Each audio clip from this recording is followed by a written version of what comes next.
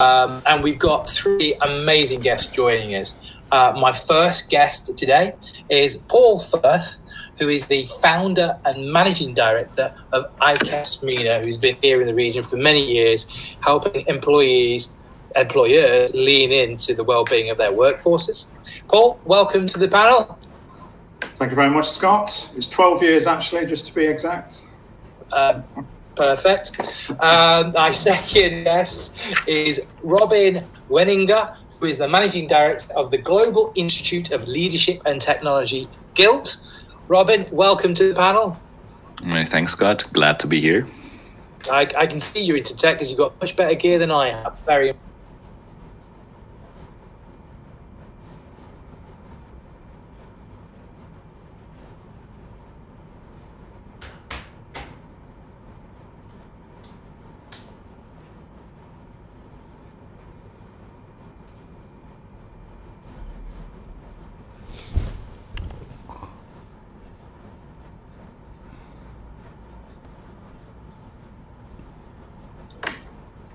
Mohammed, are you there? Join us. Okay, maybe some technological problems there. Oh, no, here he comes. Mo, how are you? Good to see you. Thank you. Thank you, everyone. Thank you, Scott. Lovely to be with you guys. So let's start with employee engagement. And I think it's a really kind of interesting time to be having this conversation. We saw very recently that the Cigna 360 Wellbeing Survey came out and looked very clearly at the UEE. And some of their top findings were, okay, last year, 50% of respondents said they were going to quit their job. Of that 50%, 80% did. This year, that number's up 55%.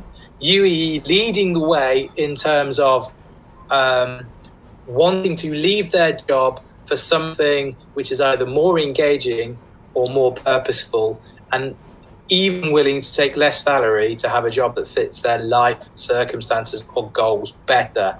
And also, combined with that, we've also got some of the highest levels of stress and burnout going. And on the flip side, we've got a report out today that said employers are not going to pay rises this year until next year. So employment engagement. Paul, I'm going to start with you because you were the first person we introduced. Interesting times for employee engagement. And do companies actually know what employee engagement should be? Because it almost seems like sometimes it's tick boxes rather than genuine culture. Exactly. I mean, for me, the word engagement is a bit like well-being. If you ask 10 people what's their perception, understanding of well-being, you probably get 10 different answers. Same with engagement. Employee engagement, what does it actually mean? And unfortunately or fortunately, there are varying views as to what people perceive as being employee engagement. Therefore, it makes it quite difficult then in terms of what is it we're actually trying to focus on, in terms of making a change, and how we're going to actually, sort of monitor that. We have to have a clear understanding of what we mean by engagement, and I think the Cigna survey, I mean, it's quite eye-opening in terms of, you mentioned about the sort of the culture of people now looking and physically leaving their jobs, and saying that they're happy to look for another job at a lower level of pay. The other thing in the Cigna survey was that the UAE has one of the highest levels in the world of overall well-being. So you would think everything's perfect. But then counter to that, as you say, we've got the highest stress levels in the world. So something is not quite, or something is missing in terms of, well, so then, why are employees leaving? I'm looking for something different. And what is it they're looking for? Got my own theories on that one. I've got my own experiences on that one as well. Robin, when I was looking at the work you do, I mean, you're often citing from Greek philosophy. So I'm really wondering what the ancient Greek philosophers can teach us about modern day engagement. But, it's interesting, like you're younger and more handsome than me, maybe not Paul, but what's your generational view on where we're coming to in terms of employee engagement, because it's changing. Like when me and Paul came into the workforce, nobody gave a damn about employee engagement. It was do as you were told. Well, I'm happy that my facial treatment seemed to work, and that I'm perceived younger here. That's very good first opening. So thank you so much, Scott, for this lovely framing here. No, I think what Paul just said is like really nailing it, right? We have so many different concepts that need definition. And our title here for this panel has 4 words, and 3 of them need definition, and some we are not even sure if it's 1 word or 2. We need to really think about, first of all, what is employment at all right now, right? We see a massive shift in how employment is being perceived. We're seeing more project work being done. We see more decentralized teams emerging. Just look at it pre-pandemic.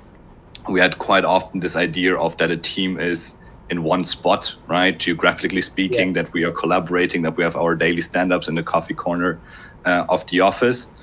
Now we see, hey, for some reason it also works if someone is sitting in, I don't know, in Australia, another one is sitting in Singapore, next one in the UAE, another one in Germany, and another one in Latin America, the US, whatever. And all of a sudden you have a project that is basically running 24/7 with a massive shift in, first of all, how we work, what we can achieve in much shorter times, right? I mean, just thinking back at the times where we said, like, okay, 1 day is 8 hours. Now, when you have a decentralized team, 1 day is actually 1 day, right? Meaning 24 hours capability of having the machine running, which, first of all, ask what is employment, right? How does it work? How do we also connect with these people? How does it translate also into social measures? And then engagement and satisfaction. Is this the same? Works one without the other? Is it 2 completely different things? What is being driven by organizations? What is driven by the individuals?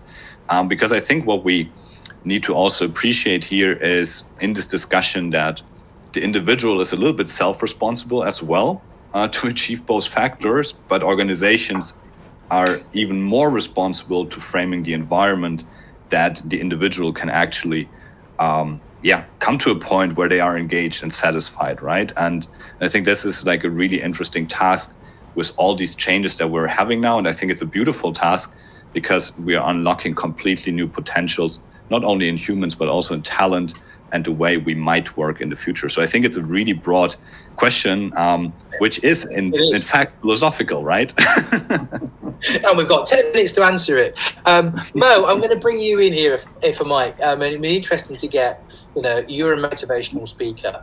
And when we think about engagement and engaged employees, I mean, I find the TikTok trend of quiet quitting, and that label is almost, I think, inaccurate. But I think it's interesting from an employer perspective that we define just doing your job to the expected level as quiet quitting. So that's true. Where are we kind of at with that? Where do you approach engagement and creating engagement as a motivational speaker? Yesterday I was in a meeting with one of the customers. It was a very interesting meeting. And I told him he was refusing, it's a tech company, and he was refusing to give a kind of employee engagement with a high level. And I told him, look, very simple, I can say, statement that's saying that if you cook something and it's burned, you're going to eat happy and you will defend everyone, oh, the cake is amazing. So why are you doing that? Because we cooked it together in the home, for example, or anywhere. So we believe that we did an effort on it. Maybe the result is not amazing, but at the end of the day, that the people believe if they're engaged. This was my answer to him, was his refusing the idea. So once you engage the employee, you are making a great job by having a lot of, I can say, revoking a lot of obstacles and challenges within the organization itself, because at the end of the day, we decided it, not me or my team. So Paul, I think, mentioned a very important point, and you as well, that related to that this is need to be real. one of the most important challenge I'm talking about in most of my speeches and even my business as a consultant to Ricker operation, that we can't make a fake environment by just making an environment nice and providing them. This is a very old school of doing business, especially if you're talking about Generation Z. Generation Z in doing business, they're very real and they're very close to the life. So if you're trying to fake it, it will never be real with them. So they will maybe accept it for a very short term and they will leave you in that. So such type of concept actually confirmed by organizations such like a Glassdoor recently. They have a different research, and the very important and interesting point about the research, they make a link between the employee engagement internally and the customer satisfaction externally. So if your customer believes that you're doing a real engagement internally, that it will reflect externally. So they believe that you're treating your employees right and you're engaging them. Actually, the topic overall, it's related to the culture. The culture itself, if it's fit for that, and I don't need to repeat, for example, Zappos story for Tony Hack long time back and how they did amazing business by doing that, but this is actually the core of the topic itself.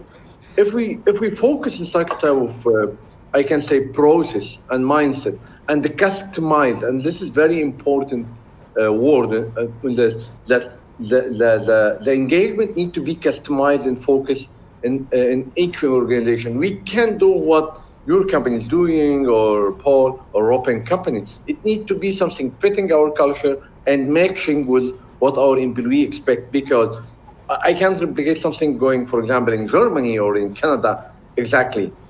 The framework and the value is the same, but the way doing it should be different from organization to another. So, Paul, Mo's there has kind of outlined both the benefits and the risks of sort of being either real or fake in that one. Let's start with the sort of the negative aspect of this, and perhaps this is something that I think employees really need to wake up to. In the same way that, you know, sometimes if you're dealing with a sales force, the worst thing you can do is offer a bonus and never pay it. Is it the same sort of principle in, you know, it's pointless talking a good game on culture, because actually then you yourself are hiding from the truth within inside your company, because you're telling yourself you have all these tick boxes. But if none of that's impacting the actual culture, aren't you going backwards and you just don't know it? Absolutely. You can't talk the culture, in my view. Yeah, culture is what people feel. So you can say your culture is, you know, supportive and positive and whatever phrase you want to use. But, you know, your employees will experience what they experience within the organization, regardless of what you say. You know, I've always said that those that tend to talk most about what a wonderful culture and place it is to work, generally, you know, it's the quiet ones that have the right culture. They don't need to say anything. And that comes from the top down. Yeah. It stems right from the man at the top or lady at the top, right the way through the organization. And so for me, it's forget words, what you want to describe. You know, if you get the right culture within the organization, that's how you'll get the buying. I mean, I hate the phrase silent quitting. You know, quiet quitting, quiet quitting, silent, whatever. You know, the reality is, you know, in any business, you will have a significant number of your employee population that are there and, you know, they put in the effort that gets the job done. Yeah. You have to have people like that. What you're looking to do is try and provide the environment that helps people to go above and beyond just doing the job, you know, and that's where you're getting the engagement. I mean, I think that's one of the things that drives me a bit mad about quiet quitting. And Robin, I'll take your view on this. In that, it's almost, and I've seen this in the UK with training companies where they get so used to above and beyond that they've almost like normalized that above and beyond is part of the pay scale, rather than being literally above and beyond. And that kind of marries back to having a highly engaged workforce, that our employees or companies are taking the Michael, as we would say back in the UK. It's almost a mockery of that job description in the first place. I could say it a bit more bluntly than that, but I won't. The whole concept that companies are taking advantage of above and beyond, and that's actually now almost like coming home to roost and punish them, and perhaps they should be punished for that. What's your thoughts around that space? Yeah, I mean, this is now the box that we opened that we can't close anymore, right? Now we have another 500 topics on the table. I think it's a really interesting aspect that you mentioned there, nevertheless, because I think when we look at performance culture, right, in general, this brought us here, but it probably won't bring us to what we're looking next, right? I think we are in a phase where we fundamentally need to rethink organizational structures. I mean, this employment part was one part of that, but it's also the way, how do we actually build structures? The way we have built organizations up until this point was that we haven't found any better solution of doing that, mainly due to the lack of technological possibilities, right? We needed to have departments that structured in a way. We need to have some kind of regulatory environment that we can operate in. But with more and more technologies that are emerging right now, with better data modules, right? With blockchains, with AI and quantum computing that are on the forefront to enable us to transfer a lot of those typical management tasks, technology-driven, almost fully automated, will bring fundamental change into the design of the organization, which brings us back to the question of what is actually leadership. And I think like all of those topics we're mentioning here are fundamental leadership topics. The problem with leadership that we have is that the majority of leaders out there never got educated as leaders, because it's just something that people expect you that you can do that. Right? We just say like, hey, you did a great job with, I don't know, selling cars. Now you are the leader of the sales department. Good luck. And then we send people to a 3 days empathy workshop and a 4-day how to set goals workshop. And then we say like, now you're a leader. Go out, get luck, be lucky, right? And I think this perception, this expectation of you do a job great, you get promoted to being a manager, a leader, whatever the name is. You know how to do that is really, really dangerous.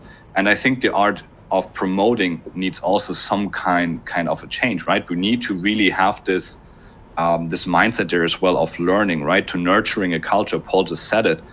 You can't just talk about it and have fancy PowerPoint presentations and your annual summit where you have like a great agency that puts it into fancy fonts and nice visuals. And I mean, I'm a little bit cynical about that, right? Because I want to be cynical about that. But like really bringing this and saying like, hey, instead of putting $150 million into cultural development in terms of marketing, let's just send our leaders to a good training, let them experience how leadership could work, let them experience how technologies can work, right? Empower them to try something out, to be more courageous in their decisions, to be bolder, to be vulnerable, like all these attributes, right? Send them there and culture will be working out much, much better. And this is not a call not to have a party every now and then, right? But I think you need to really look at the leadership first and nurture that from within the organization. Be as cynical as you like. In my 33 years, I've worked for plenty of leaders who I thought robots had more emotional range, shall we say. But Mo, this is, I mean, it's really important though, isn't it? Like, we have got leaders now in positions who were never, like, particularly if you think about the Gen Xers, who were, you know, like me, they were never taught how to lead people. You know, they were, as I say, they were good at selling cars, or they were good at writing stories perhaps, or they were good at any kind of aspect of their job, but they were never given any tools. And now all of a sudden, you've got McKinsey and EY and PwC and every single research house, and also we heard it from Abby early from Taji as well. But all the skills that we need to be successful leaders moving forward is emotional intelligence and the ability to inspire people. And we've got people in leadership positions who are going, no, I don't know how to do that. I'm not equipped. So, but if they're not equipped, how do we equip them? How do we create employee engagement if the leaders are not engaged? I remember I read a book in the past, I think for Stephen Covey, it's War for Talent. So I think we are agree that we have a very big challenge in the world with finding and developing talent itself. The point here, because, you know, part of the hat I wear, it's kind of consulting job. So we face this in a lot of organizations. So as Paul mentioned, and Robin for sure adds on it on the talent, it comes from up and down. So if we have an imagination scenario that one of the organization, you have a CEO believing in this, but you don't have a leader in the organization can support on that.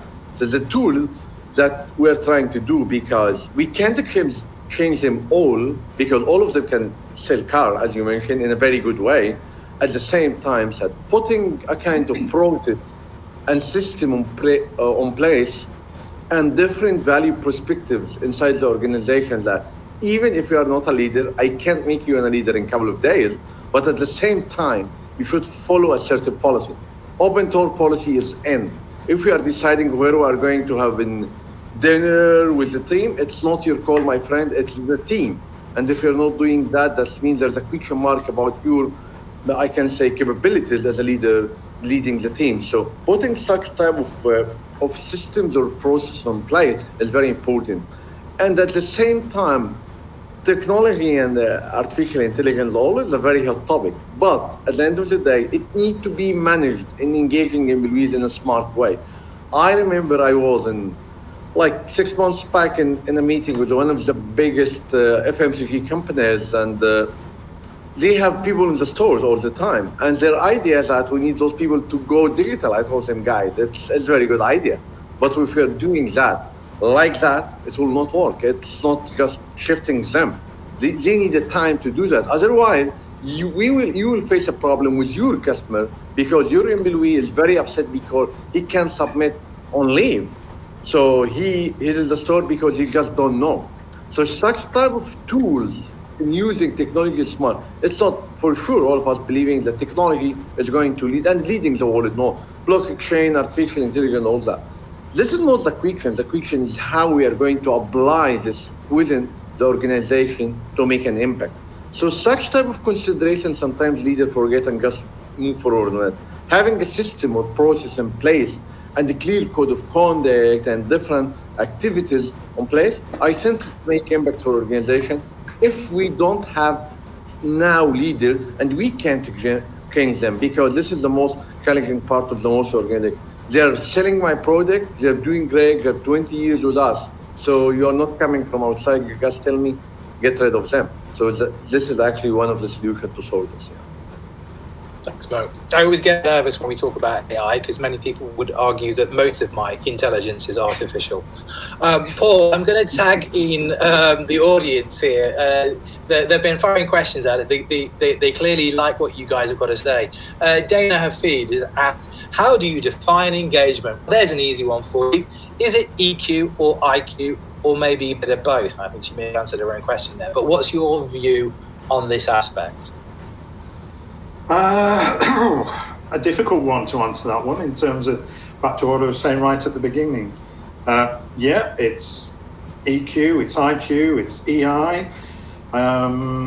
It's going to be a mix of things. You know, at the end of the day, what we're talking about now with the, you know, employees are reevaluating their priorities. Yeah, and obviously we said right at the beginning, they're making decisions based on what they want, what their priorities are, and it may not sit entirely with, you know, the work requirement. So we're going to have to really, for me, it's really around getting flexibility, and I mentioned EI, but it's around the leaders, the managers, you know, being able to engage on a one-to-one with all their teams. You're going to have to approach things in slightly different ways. Yes, you're going to have an overarching company structure and process, but within that, you're going to have allow some flexibility. You're going to have to allow managers to manage. Yeah. Okay. Robin, I want to ask you a quick question. As the philosopher on the panel, you actually said earlier about, you know, what does work even mean? What is work even these days? And for the millennials and for the Gen Zs, you know, it's almost become a bit of a Ponzi scheme, hasn't it? You know, in the, you know, back in my day, our loyalty was to the company.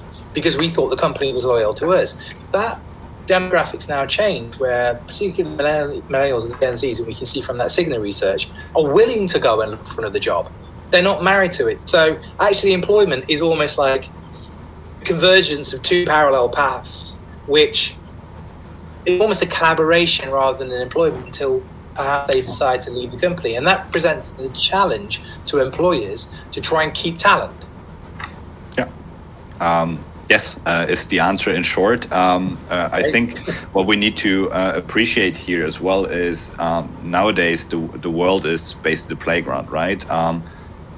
If you have the privilege of being well educated and in demand from your skill set, right? It doesn't apply necessarily to everybody, which is a shame on another spectrum. But if you're young, well-trained, well-educated, speak English, then quite a lot of places on this world are quite happy to have you, right? And also, like, when we look into, for example, technology developments, right, which I think is a really important factor to look at, they're not happening necessarily only in like one university or two or three elites, right? We have like global communities that are basically self-organizing themselves, and where it's easy to participate, right? And I think like one of those really interesting aspects here to say is many organizations are still operating on an organizational design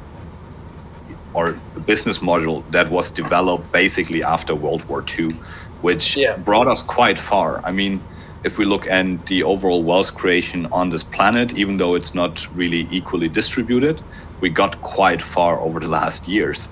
But what got us here won't get us to the next phase, right? Now we're looking into way more different facades to that. And I think you can't say like there's like one style of doing it, right? What keeps you in one company might not keep you in another company, because maybe you are accepting the worst working conditions, whatever, right? Because you can work for a company that you feel so associated with, right? Probably you want to work for a brand that has a vision or a mission that you connect with, even though knowing that you probably could earn double or even triple the money working for another company. I think there's so much different facades to that, which I think is so important then for an organization to say, like, what are we actually as an organization, right? What do we want to offer? Do we want to be a great employee in terms of conditions? Or are we just an amazing brand that everybody wants to work with, right? Do we give people freedom or not? There's a lot of people out there that want to have freedom at work, that want to try out, that want to experiment. But there's equally many people out there that don't want to have this freedom, right? They want to say like, hey, I show up at 8, tell me what to do, and I leave at 5. Both is totally fine, right? There's nothing bad about these different kind of aspects, but I think we need to appreciate this more, right? We need to come back more to a human discussion, because ultimately we're talking with humans, we're working with humans, and we're interacting with humans. It would be quite cool if we could also treat everybody as a human and not as a cultural piece in the equation, right? Thank you. One of the things about having a philosopher on the is that you open the box and you can carry on this conversation forever, really. We're really enjoying the conversation. Mo, I'm going to give you, Steve Allegan has been dialing in and has been very patient asking questions. One question he asked was, according to their own data, 85% of people are disengaged. So why isn't engaging improving if we're measuring the right things? Are we measuring the right things? You know, this percentage is somehow confirmed by different consultants, so I can't disagree, to be very frank and open. For different reasons, we can say it. It's about finding a leader in the world to manage the change within the organization itself. Economic crisis and a tough target for most of the CEOs, because at the end of the day, if you look to the CEO, KPIs, who's the guy who's managing any company in the world, and even if he's the owner, so the money is making very important back. So there's a lot of reasons now, and it's a fact. But our objective is to look actually into the solution. And just to give a last statement from my side, there was a very nice, actually, I can say, analysis and report by Gartner saying that if you implement a kind of love, and they're calling it like that, within the way you are doing business, you can feel how the people engage with your organization and how they interact. Very easy for anyone to go inside any organization and spend 2 hours within the employees or the store, and you can say those guys, even the retail, you can see it easy. Those people, they engaged together and with the management or not. So it's very easy, even without researches, you can feel that your organization is highly engaged, or they are just faking it, or they are totally disengaged. Yeah. Gentlemen, I'm going to rob from my closing remarks to give you a little bit of extra time. Sorry, Informa. Paul, can you give me your top tip or top 2 tips for companies getting into engagement? I know the time's tight, it's not fair, but I just... Top two. When you're deciding that you're going to implement an engagement and well-being initiative, take a step back. Make sure you have a very clear strategic plan of what it is, what you're going to do, and how you're going to measure it. You know, part of what Steve was saying in his question. You know, it's fine doing the research. You'll get an answer. What are you going to do about it? So make sure you have a very clear strategy and plan ahead.